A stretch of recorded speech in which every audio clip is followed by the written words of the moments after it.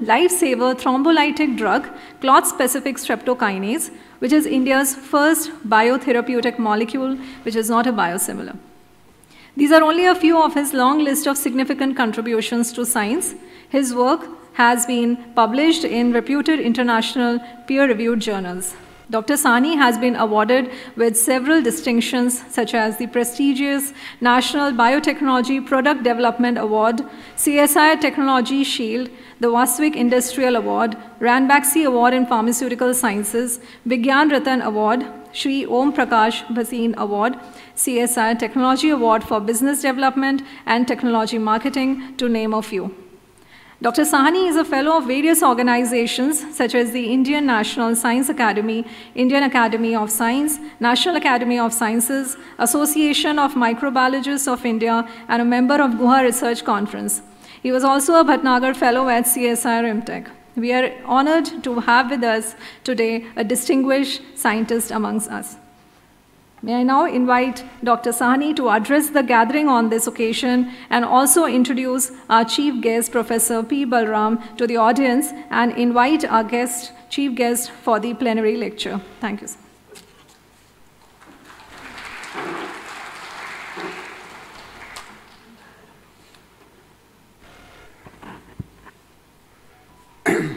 Professor Balaram, esteemed scientist, think leader, administrator, it's a great privilege to be welcoming you here today. I've been a student at ISC, I've attended your lectures, and they formed some of the first serious foundation stones in my career, opening my eyes to the wonder of serious science and inquiry. Dr. Dulal Panda, personal friend, admirable scientist, man of distinction, now leader of this esteemed institution. Several other dignitaries on the dais, Shri Tingal, Dr. Bansal, Dr. Sharma. It is my privilege today, ladies and gentlemen, esteemed guests, all the students who have come here, directors of NIPER, faculty of this institution and elsewhere, all the speakers and participants, I hope that we all have a fun time, 3 days of deliberations, discussions, fermentation, if you will, and the generation of new ideas. Let us nucleate new ideas, the germs of new experiments and projects, and go back to our labs and continue to do great work. NIPERs have a very special position today in the whole scenario. Now the NIPERs, the original NIPER was NIPER Mohali. That experiment worked. It became a great institution and showed the way and paved the way for several new NIPERs. Today, as India has been recognized throughout the world as the pharmacy of the world, and the fact is that it is rooted in science, process development, innovation of a very special sort. Our chemists did a great job, handheld with industry, and given the policy openness and the IPR, let us say, permissibility to generate process patents, India stands today as a very special pinnacle. The great challenge, as Mr. Tingal also mentioned, the next challenge is to go ahead and become innovators of new molecules, new chemical entities, new pharma entities. And where China has shown the way, I think India, with its immense intellectual strength, with its infrastructure, with its academic institutions, and now new policy initiatives, I have no doubt that not only this institute, not only all the NIPERs, but the hand-holding that we need to do between institutions and government and industry, that will finally come to fruition, and it will actually produce great results. And I wish and pray to God that such a thing happens sooner than later. And this is just a great beginning. Today we are all assembled here, and we might want to reflect actually deeply, how do we catalyze this? How do we actually encourage critical thinking, innovative thinking, hand-holding with industry wherever possible, encouraging students to take up leadership roles, and do serious science. And today we gentlemen, ladies and gentlemen, we have a serious scientist who has paved the way for virtually 3 generations, not because he is old, but he started young and made rapid progress. I don't want to embarrass him, but he is an institution. All of us Indian scientists, especially in biology and chemistry, look at Professor Balram and marvel with a little bit of awe, but always with great affection. He is accessible, he partakes of his thinking, he is now on the social media also. Very, very nice to see sharing his insights with everybody, especially students. I encourage everybody to go and explore that social media space, video space, where he has talked about so many interesting phenomena that bridge chemistry with biology. Professor Balram's accomplishments will take a whole file to enumerate. He has been recognized by all of the Indian Science Awards, by all of the civil awards till Padma Bhushan. Also, he was the director of ISC, one of our greatest, in fact, our greatest institutions for R&D. The statesman-like qualities that he has, on the one hand, and pincer-like vision for critical evaluation and micro-thinking to get scientific discoveries come out, is his hallmark, and we all admire him for that. Ladies and gentlemen, let us give a round of applause for him.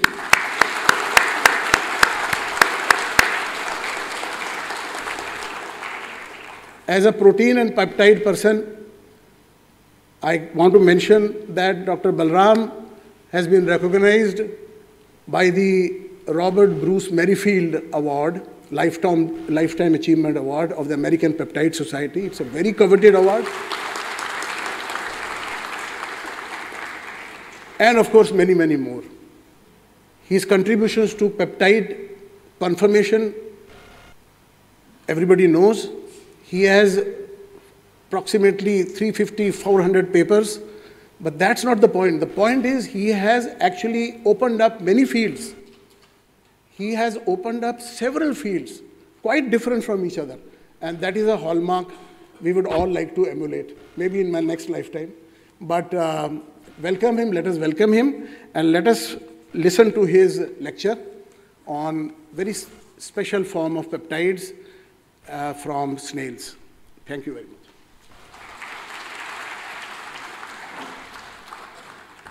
Thank you, sir. May I now request Chairman BOG, Dr. Sahni, Joint Secretary Shri Rajneesh Tingle, Director NIPER S.A.S. Nagar, Professor Panda, Organizing Secretaries Professor Arvind Bansal and Professor S.S. Sharma to join the audience for the lecture. Sarwan, Thank you, sir. Sarwan, caller mic.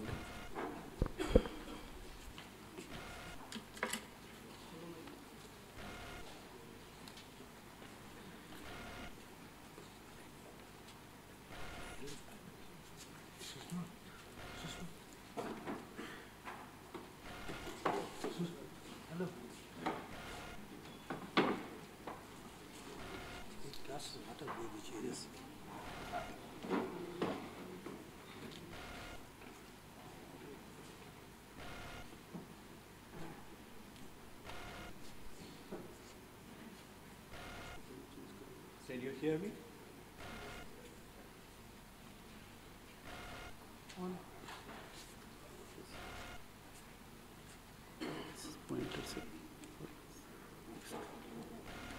This is the pointer also. No, yes, this is pointer. Oh, this one. Yes. Signal नहीं आया lapel का lapel check कर बोले. Okay, before I start, could I have the first slide on? Excuse me, sir. So mic is not on. Can you hear me better now? Yeah, okay. This doesn't seem to work. This is not working, I think. Doesn't matter. No. Check. You can't hear it. It's okay, I'll use this.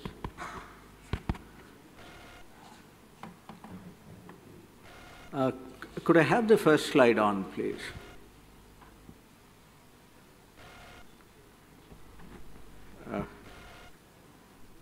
No, good morning. I'd like to begin by thanking Professor Dulal Panda and the organizing committee of this conference for inviting me to come here. I was originally invited to give a lecture, and Professor Dulal Panda also suggested to me that I should talk on cone snail peptides, on which I have been working for some years. But then a couple of days ago, he called me again and told me that the minister who was supposed to be the chief guest here has unavoidably been detained in Delhi, and therefore would I now consent to be the chief guest. This, of course, is one of the perils of advancing age and mounting seniority, that in the absence of a genuine chief guest, you can be called upon to substitute for them. And that's what I will do. I will make a few general remarks which chief guests are supposed to make before I go on with my technical presentation. Pharmaceutical research really straddles a very long border between chemistry and biology. This is almost like the border between India and China, very long, and many places the line of actual control is not properly defined. So chemists can go into biology and biologists can get into chemistry. Both subjects are essential for pharmaceutical research, and the importance of pharmaceutical research has been emphasized by the pandemic of the last 2.5 years. Now, what the pandemic of the last 2.5 years has taught everyone is that the forces of nature are not easily controlled. And the coronavirus, SARS-CoV-2, which caused the COVID-19 pandemic, is indeed a force of nature. Just imagine, 100 years ago, we had the influenza pandemic of 1918 that lasted about 2.5 years. A century later, after all our advances in chemistry, physics, biology, and medicine, the coronavirus pandemic of 2019 has also lasted for 2.5 years. It's exacted a huge death toll, and a huge number of people have been infected. This should tell you that never ever underestimate biology, never ever underestimate the forces of nature. Bacteria, viruses, failures of your own biology which lead to metabolic disease, all these are really forces of nature. And pharmaceutical research is critical in sort of improving the health of the population. NIPERs are in a very important space. They cover the two areas which deserve far more funding in India, public funding, that is health and education. Because you are educating students in the areas which will take them into pharmaceutical industry or into pharmaceutical research or into academia.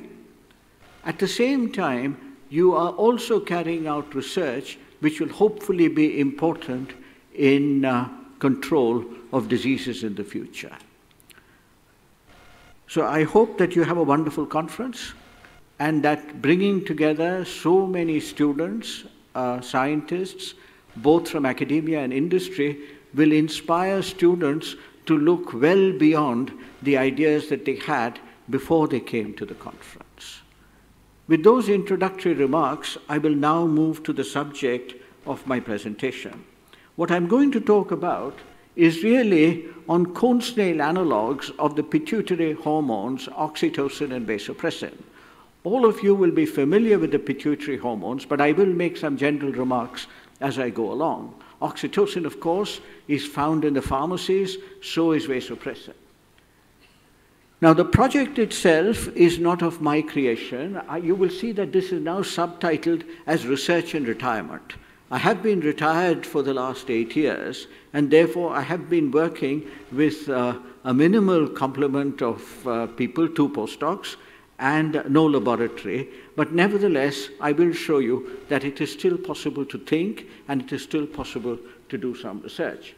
The project itself is the brainchild of my late colleague, Professor K.S. Krishnan, not only a neurobiologist, but a naturalist par excellence, who brought the idea to me of working on cone snail venom. And you will see in a moment why cone snail venom is really important. Cone snails do not move very fast, and therefore in order to eat, they must immobilize their prey. So they produce a toxin.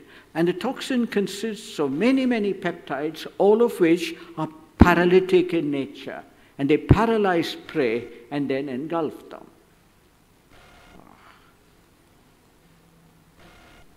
I think this also doesn't work. So can I have the next slide, please? Can you move the slide? Because this, yeah.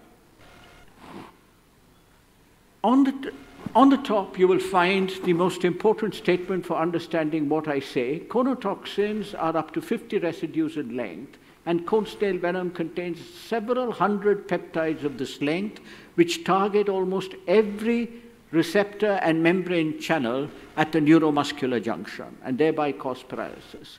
Collecting cone snails is something that Professor Krishnan did with enormous enthusiasm in the years that he was with us. He died in 2014. So much of what I'm going to tell you is now going to be based on the research that I've done since.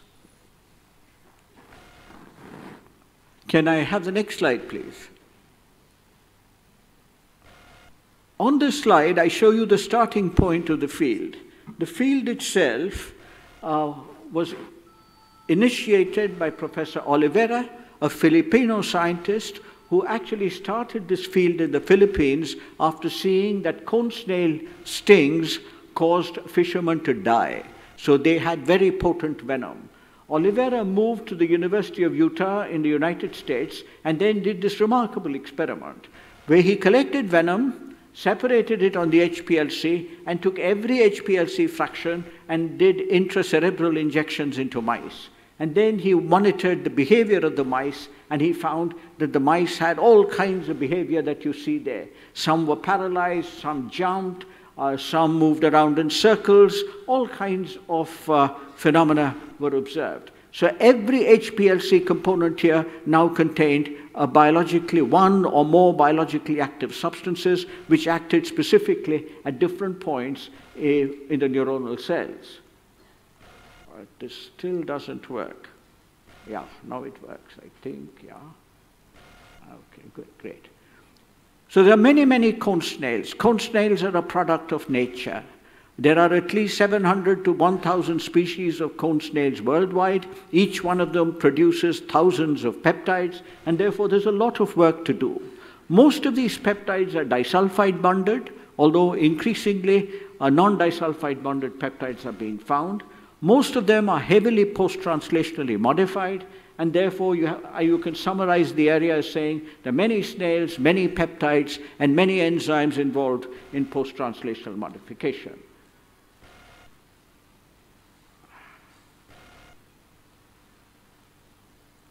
Now this doesn't move, so maybe you should move it from there. Next slide, please.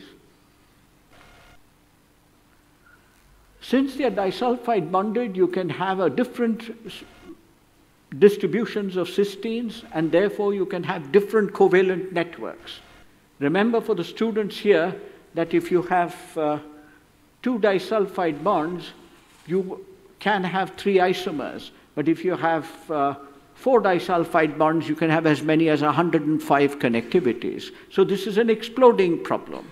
So cone snails produce diversity by changing the nature of disulfide bonds that they have. And if I have the next slide, please. In many other ways, they also undergo mutations. What I show you on the top is the precursor protein sequence for the conotoxins. They're all made as they are gene-encoded products. They are part of a large precursor protein which has a signal sequence, a pre-pro region, and then the toxin region. And proteolytic processing now gives rise to toxins of different lengths. Mutations give rise to different sequence. So this sequence is hypermutable. There's also post-translational modification. Here you must remember that the cone snails are evolutionarily old. They're probably about 50 million years old. And most of the post-translational modifications that you will see here also happen in your own bodies. C-terminus amidation, which happens in all your hypothalamic and pituitary hormones. Proline hydroxylation, which is common in collagen and now more recently in hypoxia-inducible factors. N-terminus pyroglutamyl formation, which you will find in thyrotropin-releasing hormone. Gamma carboxylation of glutamic acid, which you will find in your blood clotting process. Tryptophan bromination is, of course, a characteristic of marine organisms, and most importantly, epimerization, where an L-amino acid becomes a D-amino acid, which is again a characteristic of cone snail peptides. Together with proteolytic processing at different points along this precursor, you can generate a very large number of peptides. This is what you would call a natural library of peptides. The common post-translational modifications of conotoxins I've summarized here, and this is largely for the students. The post-translational modifications like amidation, hydroxylation, gamma carboxylation, and pyroglutamic acid formation by glutaminyl cyclase have all been studied. But today, if you want to analyze post-translational modifications, you would do it by mass spectrometry, which is the technique that I will use in the rest of my presentation. And so when you add something to a residue, you change its mass, and therefore this is the easiest way of studying post-translational modifications. All these peptides act at the neuromuscular junction, and they act at various membrane receptors and channels. So in fact, in the annual reviews of genomics and human genetics, there's an article with the title, The Toxicogenomic Multiverse. Convergent recruitment of proteins into animal venoms. So animal venoms are a very rich source of pharmacologically active peptides, and the marine environment is a source of many exotic organisms. The first peptide to go into clinical practice, and so far the only one, is ziconotide. And this happened from Oliveira's lab many, many years ago in the United States. This is now used for extreme pain. Unfortunately, it has to be used only by an intraspinal injection. Now here, for instance, is the chemical formula as biochemists represent it and as organic chemists represent it. This is sometimes the difficulty that you have in pharmaceutical research. Two groups of people come into pharmaceutical research, those who've come from biology and biochemistry, and those who have come from organic chemistry and natural products chemistry. They write their structures in different ways. Today you must think about this, because it turns out today that if you are going to work with therapeutic proteins, whether it is streptokinase or granulocyte colony stimulating factor, or whether it is therapeutic antibodies. In all of these cases, these large proteins have to be analyzed exactly the same way as the small organic molecules of medicinal chemistry. They must have the same chemical constitution. And therefore, it is very important to use the most modern techniques of analysis, primarily mass spectrometry, in analyzing these molecules. Now, we have worked with a large number of peptides. I show you only some here. For example, all these sequences are from my own laboratory. These are from an Australian laboratory which was investigating them for the nicotinic acetylcholine receptor. It turns out that one of these molecules failed in advanced clinical trials after phase 2, and therefore proceeding with other molecules would require a considerable amount of effort. But I am, by practice, inclination, and training, a basic research scientist. I have never, ever made the mistake of promising anything. And therefore, I only ask questions which are basic in nature. And one of the questions that you can ask is, why is there such diversity in the cone snail venom? Why has the cone snail evolved? Remember, if you're going to understand biology, the most important thing to understand is evolution. Darwin sort of looks over our shoulders every time when we are studying biology. You must understand the evolutionary origin, not only of the pathogens which cause disease, but you must also understand the evolutionary origin of everything that you see around you. The Red Queen hypothesis put forward by Leigh Van Wallen, a very eminent ecologist, really summarizes this. He goes back to a favorite book of mine, Through the Looking Glass, the sequel to Alice in Wonderland, written by Lewis Carroll. In that, the Red Queen, Alice meets the Red Queen. They are on a big chessboard, and there in the distance she sees rooks, bishops, knights, kings, queens, all arranged. So she catches the Red Queen's hand and says, "We are in a game, let's play the game," and they run around the board. After some time, Alice, who's a very good student, says, "We've been running for a long time, but we seem to be in the same place." The Red Queen, who's a very good professor, she gives the answer. She says, "Now here, that's in the looking glass world, you see it takes all the running you can do to keep in the same place." In fact, the directors of the NIPERs will find that to move up in the NIRF rankings, whatever you do, you will find that after some time you're in the same place, because everybody else is also running. Other people are not standing still. Now, if you apply the same logic to biological evolution, what we are looking at in cone snails is a classic example of a predator-prey relationship. The predator would like to eat the prey would not like to be eaten by the predator, and if the predator is producing peptides which are going to target prey receptors continually evolve. It's a process of selection. Those mutants which now don't get affected by the toxin will get selected out and multiply. The same problems that you have in bacteria for antibiotic resistance. So predator toxins and prey receptors evolve over time. And what I say here is, the more they change, the more their interactions remain the same. Because what are their interactions? They're the interactions between atoms and molecules. And all you need to do is to change the positions of the atoms. And that is what mutation and selection does. So the interactions between atoms follow the immutable laws of physics and chemistry. And therefore, the more different the molecules you make, receptors or eventually evolution will take care of it. Both predators and prey will come to a biological equilibrium. All of us who are unmasked here today are probably infected by the new strains of the coronavirus. Fortunately, it doesn't do us too much harm. What this means is that we have now come to a truce, an equilibrium, where the virus and we, all of us, coexist in nature. In sequencing peptides from natural mixtures, which has been my major activity over the last few years, the major techniques are high-performance liquid chromatography and mass spectrometry. Edmund sequencing is difficult because it is difficult in the first place and slow. Secondly, it's difficult when your peptides are blocked and post-translationally modified. So, and since conus venom is a complex mixture, we turn to mass spectrometry. Since there are disulfides, we reduce disulfide bonds, add N-ethylmalamide or whatever else you have, iodoacetamide, to block the thiols, and eventually measure the mass. A wonderful thing about chemistry is this, that in chemical reactions, except in isomerizations, you're either adding something or removing something, and therefore the mass always changes. So the mass spectrometer now becomes the most sensitive way of quickly deciding whether a reaction has gone or not, and you can very quickly estimate the number of, now this works very well. It works wonderfully well. Amazing.